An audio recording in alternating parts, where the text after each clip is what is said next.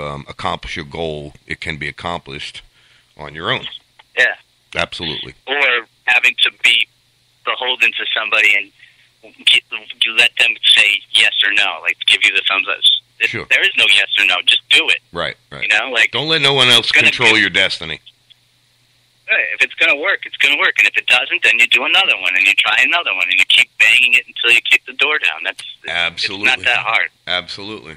That's basically what it boils down to. That's what I've been told my whole life. You know, if you don't succeed, try again. Philip, yeah. I'd like to thank you for your time. You learn more by failing anyway.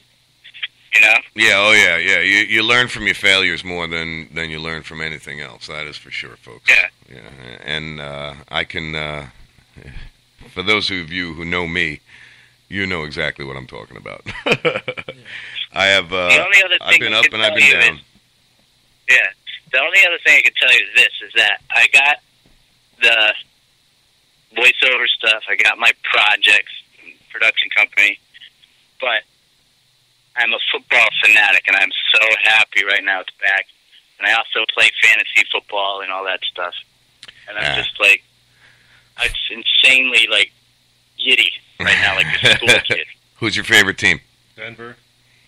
Jets, baby. I don't know. See, now if I was still in the football scene and I was still a fan, I would have to go with the Broncos. I just that old Mile High Stadium, and I'm a an activist, so yeah, something about them stoner football players I just gotta endorse. But honestly, if my mother you like a team where the city has legalized weed, so you're a Seattle fan.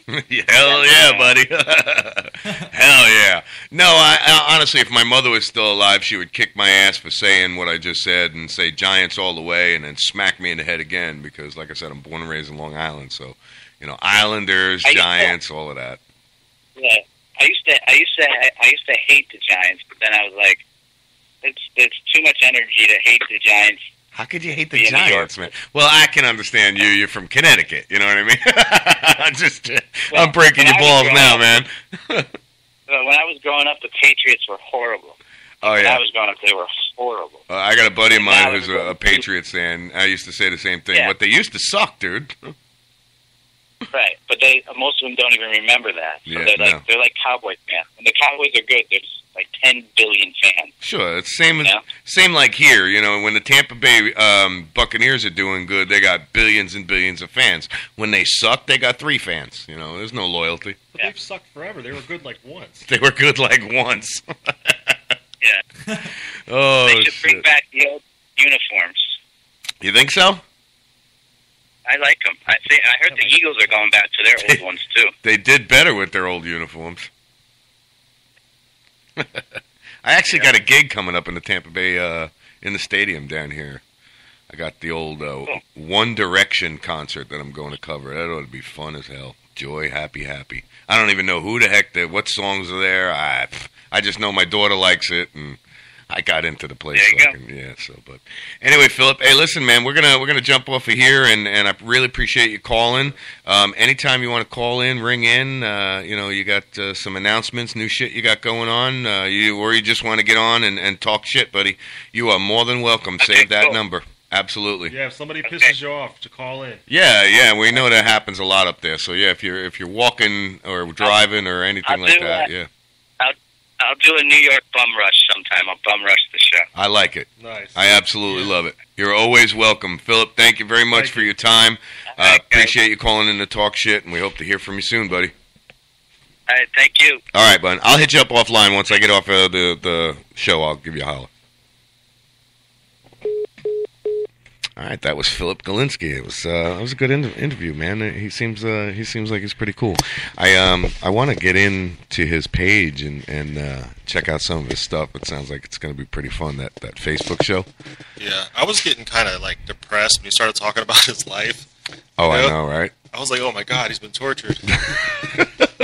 Yeah, with the P-shock therapy treatment, that's funny though, man. But listen, like the second day in a row, I'm thinking, oh great, like yesterday was great, a porn star, an ex-porn star. And then it got all like yeah. dramatic. Then I'm like, oh great, a comedian. And then my mom shocked me. Like I was like, oh Oh, fudge. Yeah. What did we do?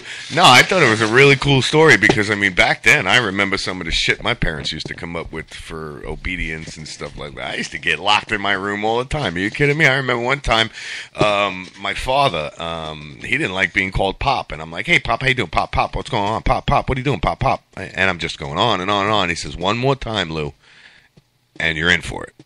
And I said it again, and I went off on that little rant, and he threw his briefcase at me. I ran, and I went to go run down the basement steps, because in New York we had basements. I never touched the top step.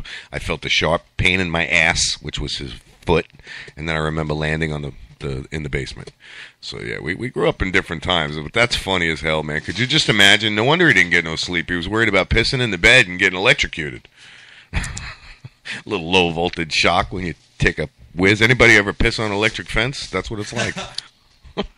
I wonder if that really works. No, I pissed on an electric fence. Does it work? Do you get shocked? No, I didn't. I remember touching it and getting shocked. I don't remember. You put your pecker on the fence? No. Oh, okay. I was going to say. But I probably would have.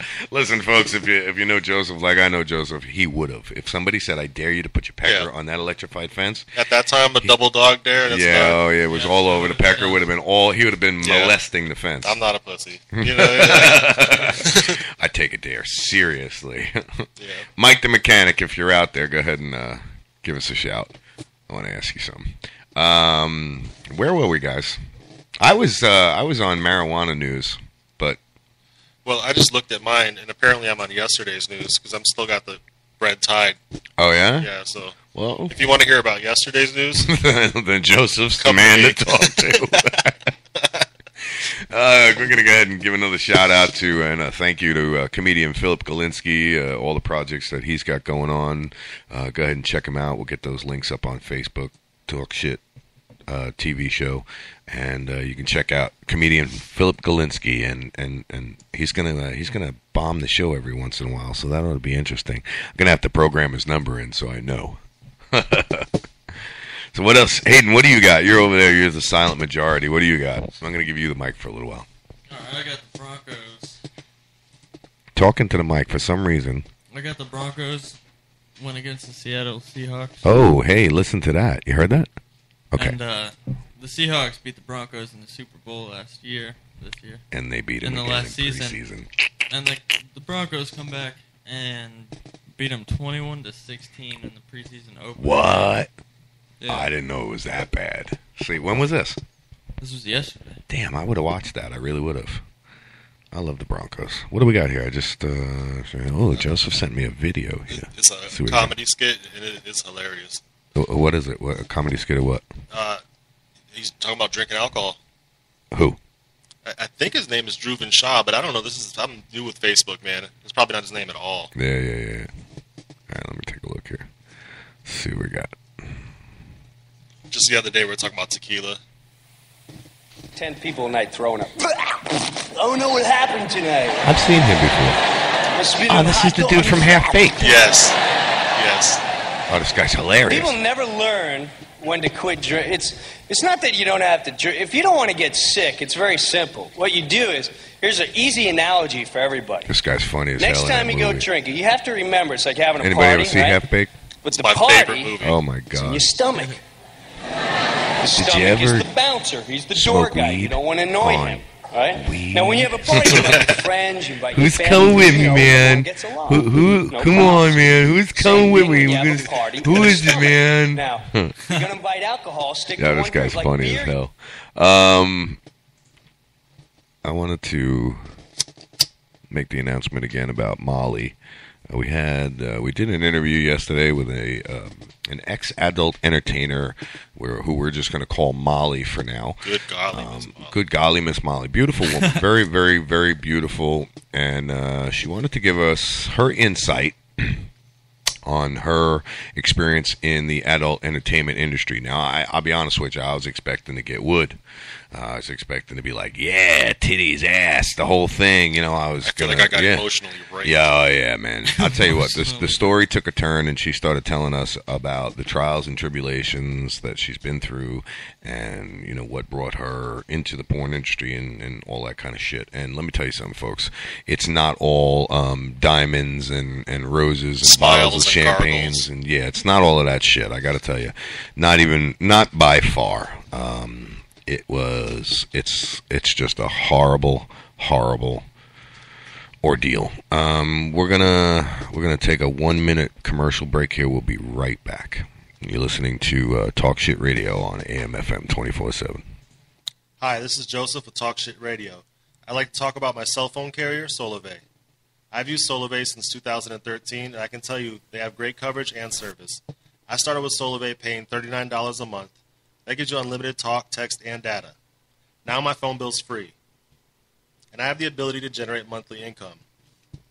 How, you ask? Well, simply put, each time someone I refer pays their cell phone bill, Solivay sends me $5. If you need cell service or would like residual income, please go to our Facebook page, www.facebook.com/TalkShitTVShow, and we will have a direct link to Solivay. Go check it out and see for yourself. Yeah, this is Brooksville Bob, and you're listening to Talk Shit Radio, and we're going to teach you a lot of cool stuff. Tune in and see. Yeah, baby! Yeah. Leave the gun. Take the cannoli.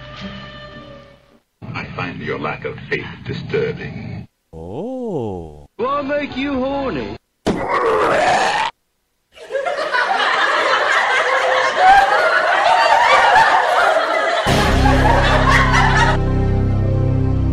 Alright, we are back live with Talk Shit Radio. I'd like to thank all of our listeners. I'd like to thank Philip Galinsky for taking his time this morning and calling us up and we were on the phone with Philip for 40 minutes. That was pretty cool. Definitely. Yeah. Well, I know it was pretty cool, but yeah. I don't know if we were on for 40 minutes. Yeah, it was. I was watching the time. Okay, was it scheduled for a certain amount of time? No, not at all. No, hell, he could have kept on going if he wanted to. If he could have said, "Shut up, dude, I'm not done talking," and I would have just shut up. And Philip, if you're out there, if you're listening to the show, if you got more to say, call up. I'll turn my mic down and let you have it, man. I'm cool with that. Mike the mechanic has not called us in, so I don't think he's listening this morning. What else we got in the news? I'm going to get off the marijuana page here because I'm pulling my plug for the website. A baby dies after stabbing. Suspect shot and killed by police. A 6-month-old baby who was stabbed in Folsom, California near Sacramento Thursday afternoon died of its injuries later that night. A 6-month-old? 6 months old. Who stabbed a 6-month-old? You gotta be really screwed up to stab a freaking 6-month-old. Yeah. Or inject them with muscle relaxers. Yeah. 40 of them. What was that?